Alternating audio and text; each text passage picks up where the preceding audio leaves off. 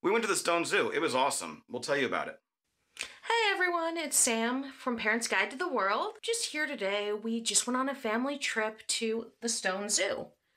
We had a fantastic time. This little zoo is actually located in Stoneham, Massachusetts. So for us, it's about a 3-hour drive, but if you're ever in the vicinity of it, we definitely recommend you check it out. The prices to go are $19.95 for an adult or $12.95 for a child. Under 2, of course, is free, so that's great if you have a lot of little ones. Now, they also offer a membership. We personally recommend it.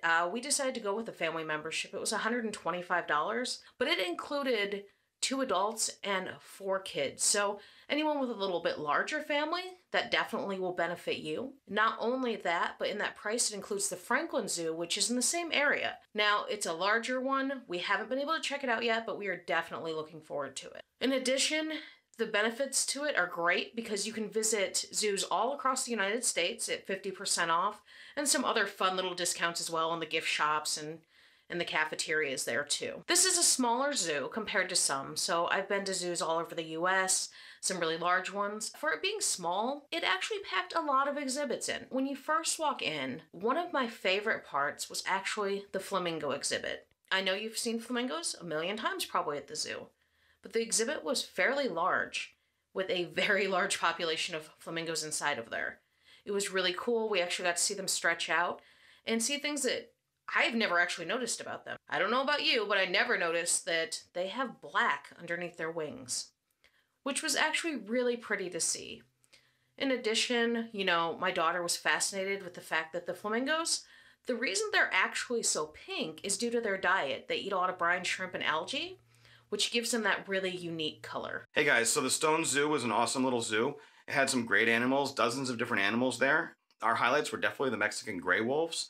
With only 15,000 of them left in the wild, it was really neat to see an exhibit where they have lots of space and they're able to come right up to the audience. We got up close and personal with one of them, and he was hanging out right there with us the whole time and almost looked like a dog you could pet. They are the smallest species of wolf, and so that's why they look a little smaller, but they're still so cool, and you definitely wouldn't want to be in the cage with them, that's for sure. But the Mexican gray wolves, my number one, and I think really our whole family's number one. Our daughter's a big wolf fan, and so in the end, that's almost a reason by itself just to go to the Stone Zoo. Other things I thought were pretty cool is they do have some big cats, maybe not like large cats. They didn't have a lion or anything, but they have a mountain lion exhibit that was really cool, up close and personal with the mountain lion, as well as a jaguar right there that we could see very well. The snow leopards were really cool as well. They had a neat exhibit, but you couldn't see them very well or get good pictures, so I don't really have much of them. They were way up in the hills. I also really enjoyed the Arctic foxes. And oh my goodness, the otters were so fun and playful. Seeing the otters in the snow was neat. One of the weird exhibits that we saw were actually called bush dogs.